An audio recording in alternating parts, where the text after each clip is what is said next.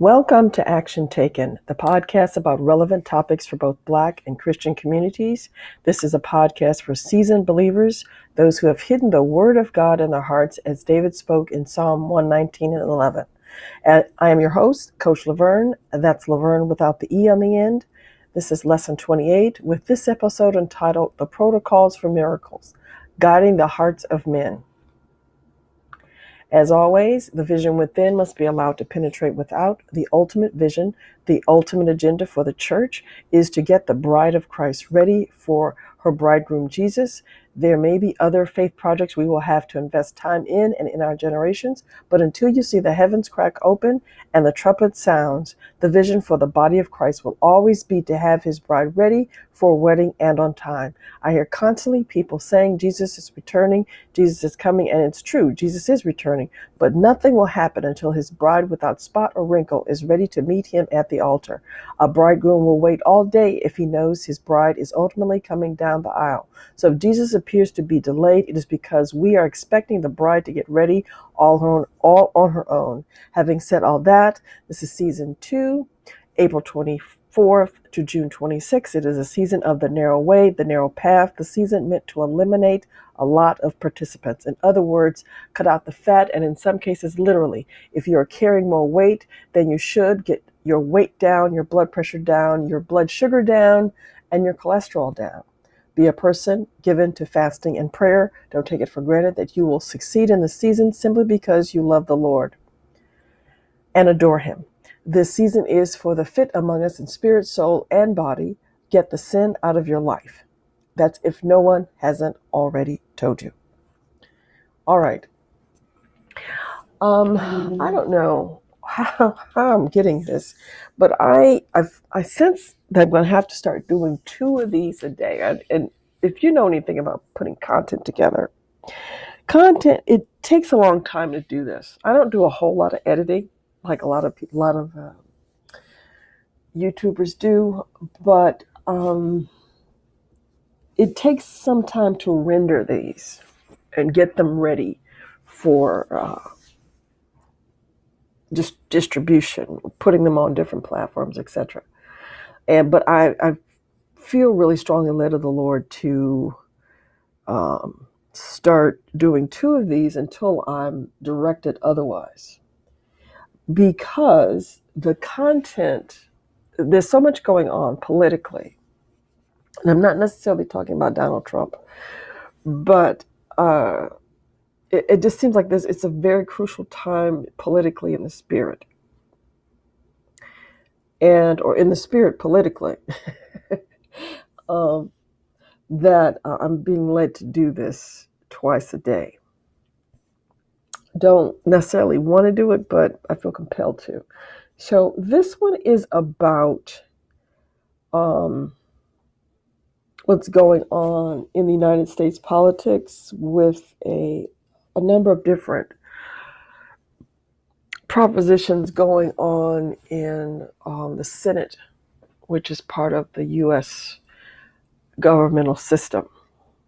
And this is specifically about West Virginia Senator Joe Manchin.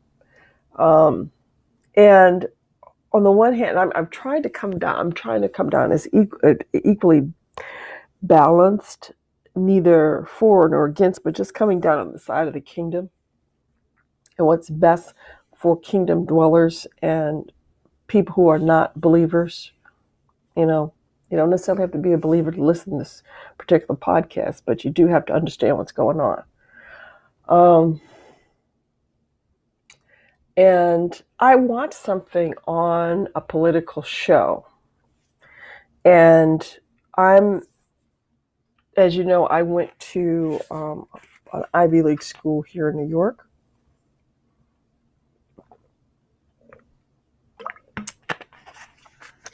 And one of the classes I took was how to do statistical summaries. It was a statistical reasoning type of course. And I'm of the impression that you can make statistics do anything. You can make them sound and say anything.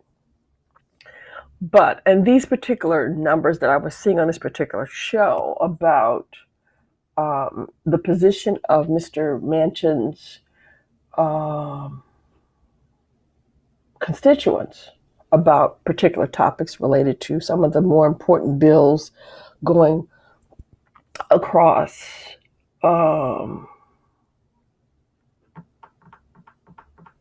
going through the Senate were very interesting. And I wanted to look at it closer because I was thinking, well, if that's interesting, I would like to know what is the opinion of what's going on in Arizona. Because I know Arizona is a very conservative state, and so is West Virginia. But they have Democratic senators. They have one Republican. Well, for West Virginia, they have one Republican and one Democrat, and Democrat being Mr. Manchin. And so I'm looking at these numbers, and I was like, wow, that's really interesting. I would love to see the raw data. And typically, when you get people talking about polling data and stuff like that. They actually provide the raw data, but they also provide a summary of the findings of the person who did the survey. So I was looking for the raw data, and what I found only was the summary findings. Now, summary findings don't really tell me anything personally because it basically just is like a memo stating 73% felt this way, 68% felt this way, da da da da. But they really didn't bring it home for me in terms of what West Virginians felt about this. So that, Mr. Manchin, regardless of his political views and how he governs his voting practice, because everybody in the Senate and in the House of Representatives has a voting practice, meaning that there's something that guides their heart to vote a certain way. Sometimes they look to something within themselves, their own personal values. Sometimes it's the people who fund their campaign.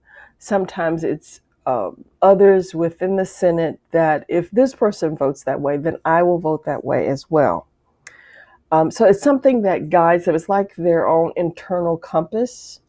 And that internal compass is linked to a philosophy. If this person goes that way, then I'll go that way. If this particular organization who has funded my campaign says I should vote this way, then I'll vote that way, etc. All right. That being the case, when they were showing these findings about, well, this is what West Virginians feel about these particular topics, I was like, oh, that's very interesting. So, but when I look at the findings, it doesn't say specifically West Virginia. It says that they polled Arkansas, Arizona, Georgia, Iowa, I think that's Maine, Nevada, New Hampshire, North Carolina, Ohio, Pennsylvania, and West Virginia, and Wisconsin.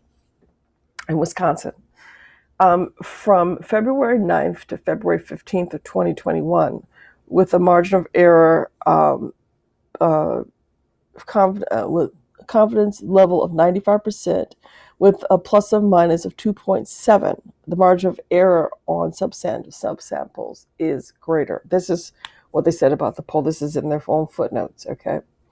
And the company that did this polling is Global Strategy Group.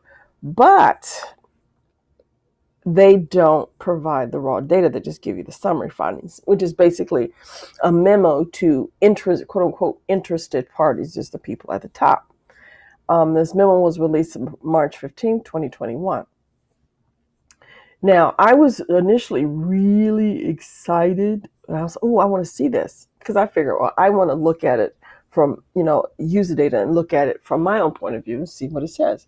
But understand this. When somebody else is paying for the polling survey, they want things to be skewed to help their point of view. So it's biased. Sometimes, findings can be somewhat biased. Okay. But within that, if the data is true, because in some cases they were showing that based on these findings that the, like, for example, the For the People Act is extremely popular. This is in bold.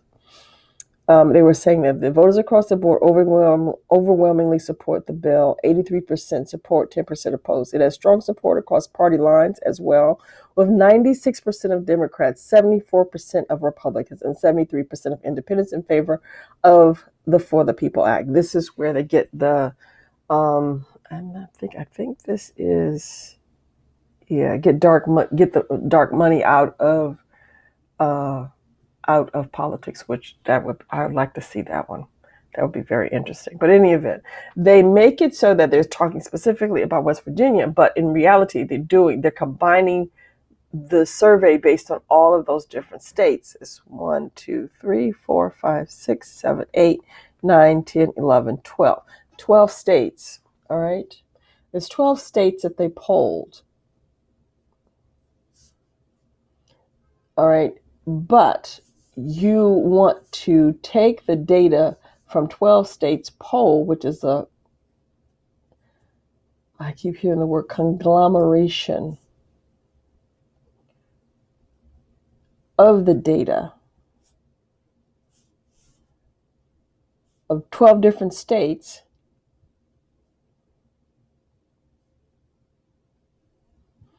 okay, of the different states, and apply it specifically to West Virginia. And I really have a problem with that. I would like to personally, I would love to drill down into what West Virginia said so that when I say what I'm going to say, it makes more sense. Okay?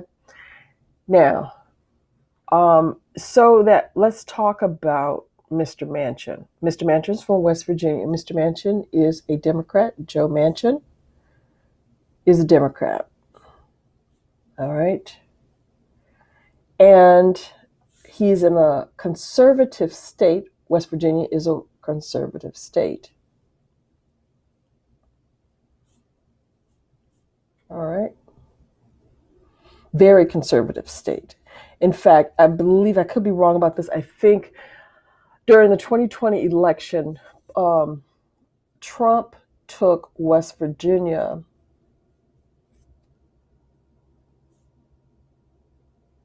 over Biden, okay, by 40 some points.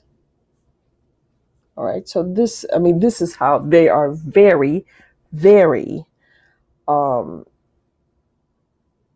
Republican or conservative oriented. Now, that being the case, Mr. Manchin is Democrat. And I said that before. Manchin is a Democrat. Now, Mr. Manchin used to also be the governor of West Virginia.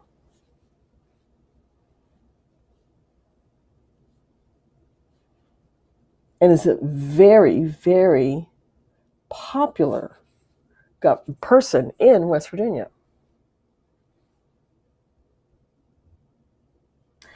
Now, Mr. Manchin's mode of politics or slant of politics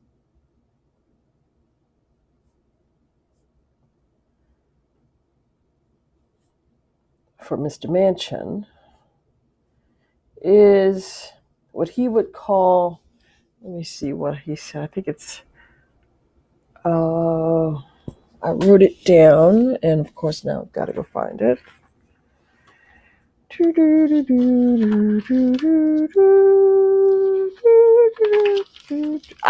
Here it is. He describes himself as a moderate conservative. All right. Meaning that on some cases he will vote like his Democratic colleagues do, and in other cases he would vote like his Republican colleagues do. All right. So he comes somewhere. He's like I'm reluctant to say he's a centrist, but he's like that. He's somewhere in the middle. Now, I gotta find out how many independent senators are there.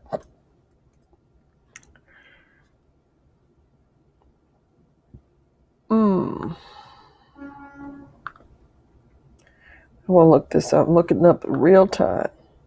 All right. There are some that represent third parties, but let's see. I see 1, 2. Oh, yeah, Bernie Sanders, right? He's an independent. 1, 2.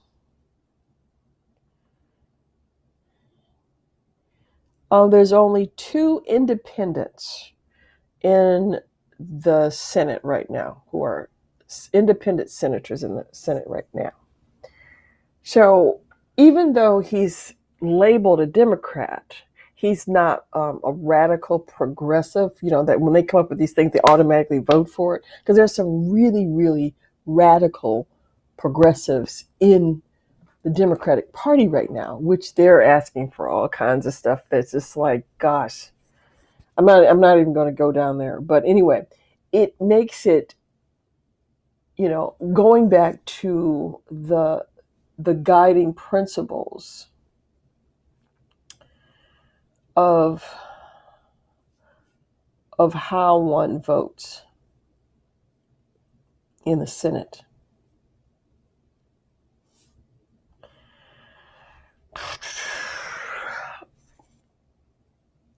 Using that polling data, I would, as Senator Manchin, I would have a hard time selling that to my folks as well. And I get it if I know that I'm in the midst of a bunch of conservative people. I'm a Democrat, and I position myself as a sort of a centrist, more moderate conservative. I'm not a heavy-duty conservative, but I'm somewhere in the middle. I'm not too forward. I'm not too progressive either. I'm somewhere in the middle. The way things are set up right now and the way they have presented their argument, this is the Democrats when I say they, it's understandable why Mr. Manchin is positioning himself the way he is. He would love, I would imagine he would love to go further with that, but he doesn't have enough to sell it to his own people. And at the end of the day, that's really what he's focused on. Okay, and that's what, if I were talking to him, I would tell him, look, listen to what your people are saying.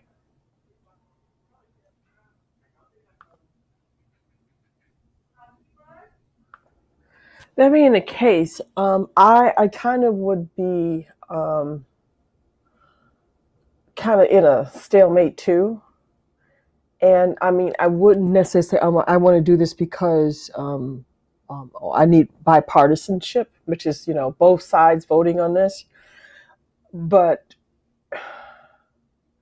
unless Mr. Manchin has his own polling data that he can refer to, and maybe he does, I kind of would sit still on this too. No matter, even if there's a lot of people, and yes, the bills probably are very good, they're very nice, they do a lot of great things. But unless you have the supporting data where you can pick it apart and you can look at it and make a critical, a balanced, critical analysis for yourself, which is what every American person, when they vote, is supposed to do. That's what voting is really about. It's about you not being pushed into a decision, but it's about you taking the information, listening to it, and then taking some time out to figure out where your position is within the information. Is it right for your part of the kingdom? And you can't allow yourself to be, lack of a better word, bullied into your own, bullied into someone else's opinion for you, because you have other people to answer to. That being the case, he's going to have to use his own guidance system, his own pulse of what's going on in his constituents, because he's, at the end of the day, he was sent to Washington to represent his people, not to represent the entire United States. I mean, yes, he does represent the entire United States, but it is his own people who send him back into the Senate every 6 years. And that's in 2024 when we elect a new president. All right? So, I mean, he doesn't have the nervousness as some people do who are being elected in 2022, which is also a very, very important election. A lot of people are going to get sent home. A lot of new people going to be on the scene. But in any event, you have to make a conscious effort to think critically.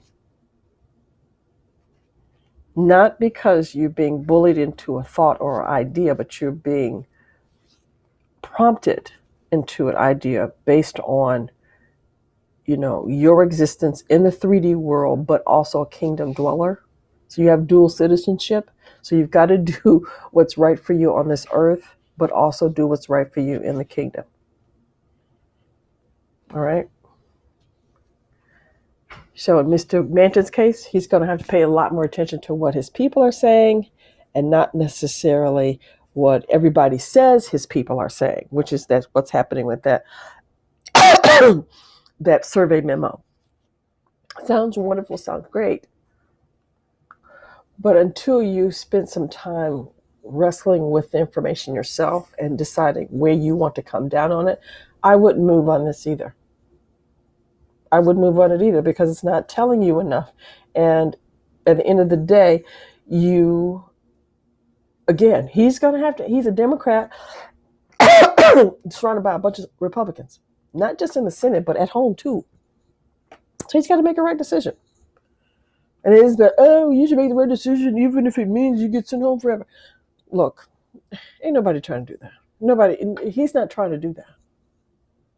How you govern yourself and why you get sent up there is totally different than why somebody else does. And you cannot judge them as faulty because you don't recognize their view as appropriate for you. All right? So you've got to be sober-minded in this.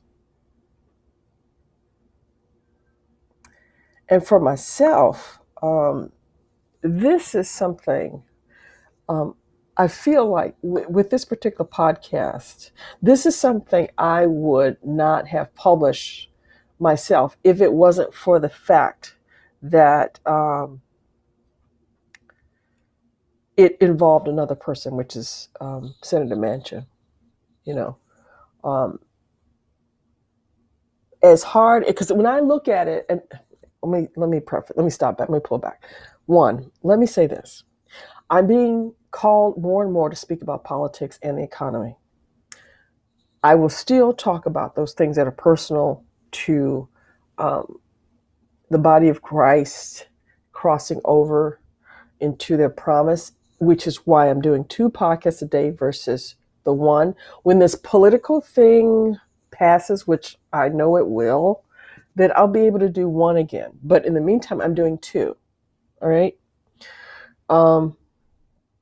Because if you've listened to this podcast for any length of time, you've heard me on several occasions talk about things in our society, in our culture, things like that. So it's not uncommon for me to be pulled more into this than even I would like.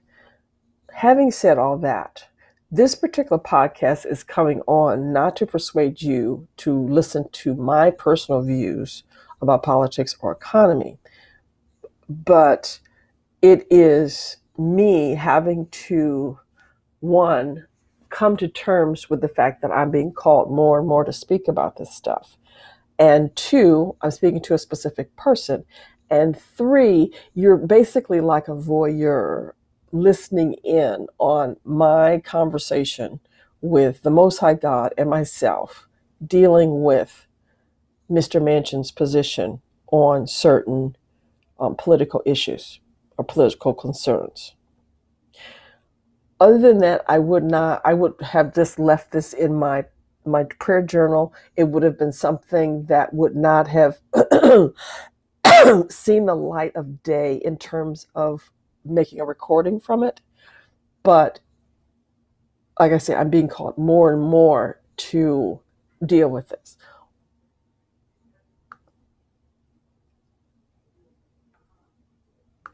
Further, it's just point four if I was giving a number to it.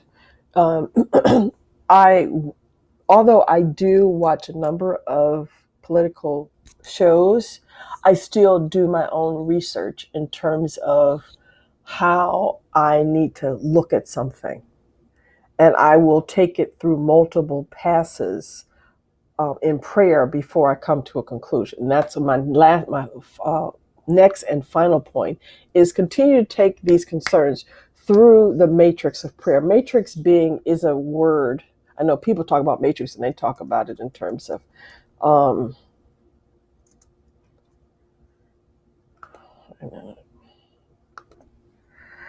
um, I'm going to give you the definition of matrix. I'm going to give you the biblical definition and the um,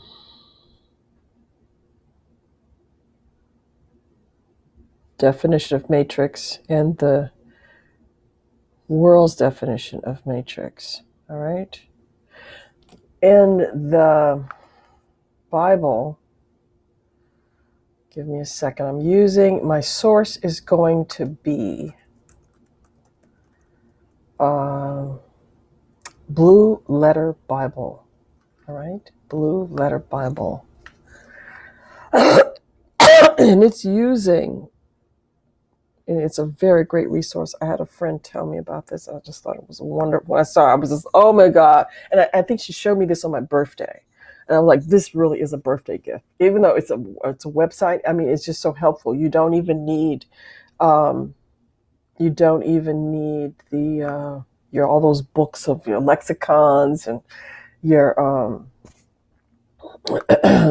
commentaries and cross references and things like that. So it's wonderful, absolutely wonderful. That's 5, 6, 7, 4. Wait, what did I do here? I don't know what I did. I go back, matrix. All right.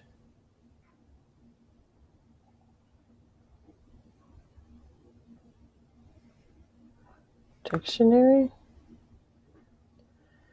See, this is when I do stuff. I was like, you would think I would just do this stuff before I get on the air, but I don't. I just, I don't. I'm looking for it because it's listed 5 times in the Bible, and it's about. It's a lot. I think it's talking about the birth canal, like the womb of, especially in Exodus and Numbers, where it talks about opening the womb in all flesh, or let's see, matrix, King James Dictionary. This is not what I'm looking for. I don't understand why I'm having such a hard time with this. Because any other time, I would go straight to it and I'd be able to use the concordance, which is what I normally do. And for some reason, I'm struggling.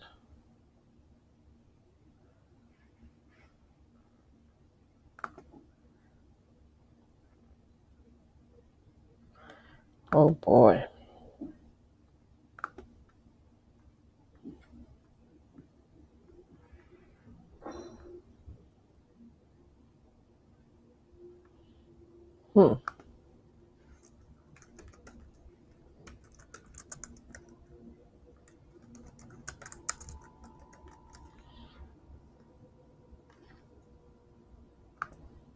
Yeah, it's called the womb. I had to go somewhere else. I had to use a King James dictionary from av1611.com, meaning Latin from matrix, from mother matter, which is the Latin for mother. It has several different definitions. One, the womb, the cavity in which the fetus of an animal is formed and nourished till its birth. A mold, the cavity in which anything is formed and which gives its shape as the matrix of a type. The place where anything is formed or produced as the matrix of metals. Gang.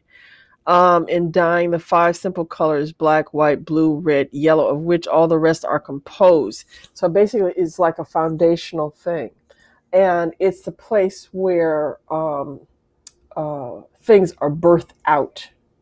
But in the meantime, before it's birthed out, it's had time to grow and be nourished in a protected environment until it can safely be delivered into another external environment. Now, I use this particular term when I talk about prayer, because a lot of times when when you're in prayer, it's like you are birthing something out. And while it's in your the womb of your mind, which oh my gosh, now I understand that. While it's in the womb of your mind or the womb of your soul, it's being developed until you can, it's safely large enough and healthy enough to exist in another dimension. Okay? And that's what you need to do with your idea about voting, about how you're going to live your life on this earth realm, because what you see isn't necessarily what you get. You have to go by what the kingdom tells you about your external environment versus what the external environment is telling you about the external environment, right? So, in a lot of ways, I'm going to do the summary now. And when I do these particular podcasts, as when I do them when I am in prayer and I write them out as a prayer in my journal, a lot of times before I go into allow it to go through a matrix of prayer, I think I know what the answer is, but I don't necessarily have the mind. It's the mind of Laverne versus the mind of God. And what I'm seeking is the mind of God. The mind of Laverne will send me down a dirty ditch. Okay. It will send me into some place that I don't want to go. Whereas the mind of God will always lead me to a safe resolution, a safe and optimum and positive resolution. I may not often like the answer initially, but I know it's good for me and not just good to me. You follow me? All right. Now, in this situation with Joe Manchin, don't be particularly hard on him. Everybody's putting a mouth on him, and it's not necessarily a good thing because you don't know what he's having to deal with. If you've walked in you walk in a person's shoes for at least a mile, you know what they're about. And in his particular situation, it's silly to ask for, I want bipartisanship. I want bipartisanship. The problem isn't with Joe Manchin. It really isn't with Joe Manchin. The problem, wow, do I need to? I was trying to avoid not doing this. The problem really is that we have one party right now. Only one party is showing up for work every day during these sessions.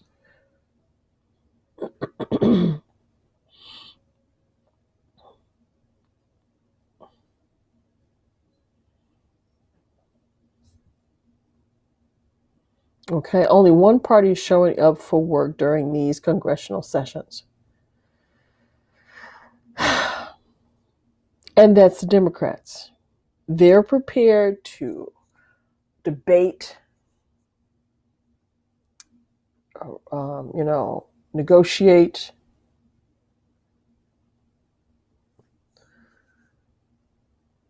and reconciliate. But what's happening is, and we see it, but nobody wants to really talk about it and nobody wants to pray about it, is that the Republicans, see, I was a Republican. I was a Republican. I thought I would have, when I was a Republican, I wouldn't dream of voting for Clinton. And let's not take that back. I did not vote for Bill Clinton because I was that staunch of a Republican. All right. When the Republicans were good, they were very good. All right.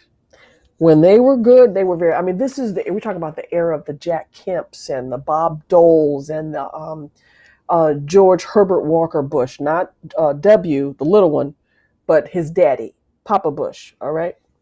When those guys were on the scene, that's when the Republican Party was at its finest. And it really, really, really represented something. I can't always say that about Ronald Reagan, because Ronald Reagan had he didn't necessarily have a seducing spirit, but he did have this way of positioning himself so that people were afraid to oppose him. It's kind of like Donald Trump, but without the obvious pushiness.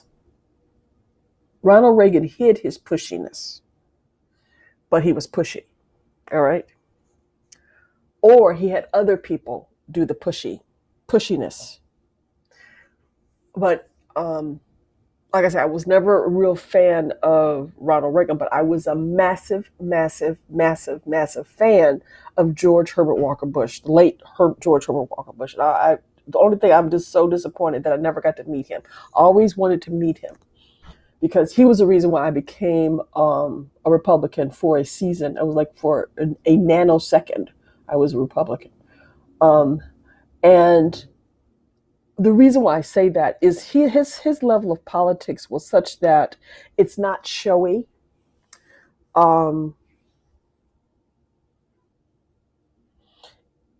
It's not showy, but a lot gets done behind the scenes, and you just show up and you just realize, you just look and go, wow, that situation got taken care of, and there was no bloodshed. I mean, a perfect example was the dissolution of the Soviet Union. If you And that being the case, you have to weigh things based on your own analysis of stuff. And it cannot be simple. These are very, very perilous times. And because your finances, your family, other concerns are on this 3D realm, you have to take it into a process of prayer connected to the agenda of the kingdom. So it's not just, how does this best suit me on the earth? Or how does this best suit me in the kingdom? It's about bringing all of that about your life into this place of prayer, like an ark. Like if the world was to end today on the outside of you, could you still make it on the inside?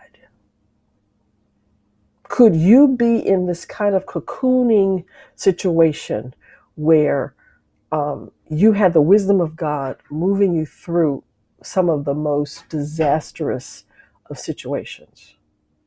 Now, I'm just presenting you with a hypothetical. I'm not saying this is prophetically happening or will happen, but I'm just saying that is the level of faith that we're talking about, is that when you're in the kingdom, you should be able to be sustained without any distress about what will happen to you. But you've done the internal work of inquiring of the Lord, and bringing every concern about your well-being into passing it through the matrix of prayer. It's just like how the high priest would do with the Uman. I'm not saying this right. The Uman and the Thummim, where there was 12 stones on the chest, and then there was a 2 stones in the ephod that were a light stone and a dark stone that would give you a yes or a no. Well, that's the same thing with our prayer life. It has to be, everything has to be brought through, and all your concerns has to be brought through a level of prayer, a dimension of prayer, so that you know precisely what is the will of God for your life. Even if it's on a political stage, even if it's on related to the economy, everything. Because, like I said before, what you see is not necessarily what you get. And it's funny because the Christians get so put out when they like, oh, there's so much deception going. Of course, there's deception. Not everybody's saved. Not everybody is saved. So why are you stressed out when you see so much sin? And that's why there's so much sin, is because sinners are practicing sin. That's why we call them sinners. Okay. Now I've danced around this entire podcast, and I've just gone off on a tangent in a lot of ways. But the takeaway from this is everything is brought through prayer. Okay, and that's really my final point. But when it comes to this corporate promise that I'm going to pray or say over this situation, I don't want you to, if you are a person who is of the liberal persuasion or the progressive persuasion of the Democratic Party, or you see things in with a liberal or progressive bias, I don't want you beating up on Senator Manchin because he's being what would appear to be stubborn. What he's praying for is for his Republican colleagues to come back to their senses, is what he's praying for. And even had I not brought this into prayer, I would not have been able to see that. Because in the face of it and how the news presents things, you would think that it is Senator Manchin's fault. And that's not what the problem is. The problem is that conservatives in this country have lost their compass on how to discern things. And Senator Manchin is waiting for them to gain that insight again. That's really what he's waiting for. Because it's like these guys were my road dogs, and when you have somebody, they're like what the kids say, the ride or die. I want you to bear in mind that there is, when you have a person who's your ride or die kind of person, that's what the kids say, ride or die. Meaning that it's kind of like that old thing with Thelma and Louise when they were going over that cliff, and they would rather die together or ride together. You ride together when things are going good, and you die together when things go bad. And I think in some ways Senator Manchin is in that position of ride or die with his conservative colleagues. It's very unsafe for him, perhaps, and frustrating for people watching. However, the pressure should be placed on Senator Manchin. It should be placed on his Republican colleagues, which really, really, really, really, really, really need a lot of prayer right now, because they're having to deal with a situation where there's a lot of seducing spirits around them. And if you've ever dealt with narcissists or seducing spirits, they are a particularly vicious nature and a very long memory in terms of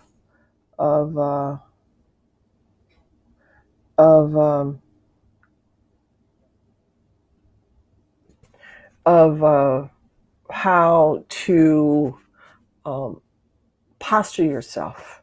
Okay, so let's just go through this. I is the outside guy speaking, and this is related to Senator Manchin.